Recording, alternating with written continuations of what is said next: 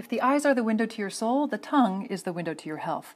Long used as a main indicator for internal conditions in many traditional healing systems, what the tongue reveals is now trickling into mainstream medicine, even to offer hints on how your body is managing inputs from food metabolism to responding to foreign invaders. Stress, compromised immunity, vitamin deficiencies, inflammation, yeast overgrowth, dehydration, viral infections, and even some cancers can be detected from the appearance of the tongue. In Eastern traditions, these conditions are described as global excess or deficiency patterns, unlike the more localized symptomatic Western conclusions, so that individuals can rebalance their systems with an opposing quality through functional foods.